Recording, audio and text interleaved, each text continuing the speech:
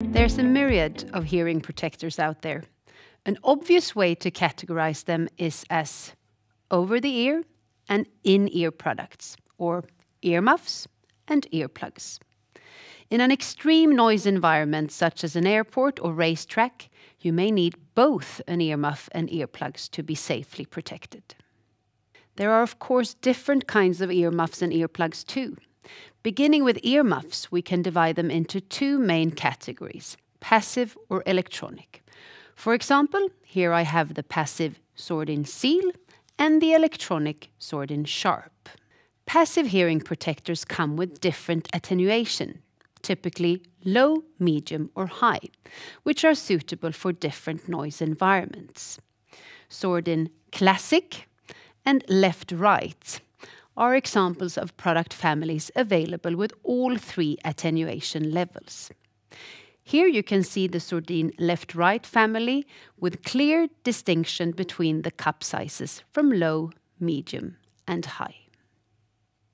It's important to choose the right attenuation. Too effective attenuation can give you a feeling of isolation and be a danger in itself. In an electronic hearing protector, noise up to 82 decibels is reproduced naturally or even amplified, while louder noise is compressed using digital signal processing.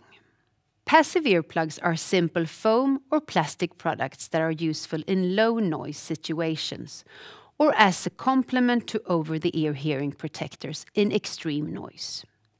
Sordin offers several in-ear models, including reusable or disposable, corded or non-corded, available in different sizes and functionality.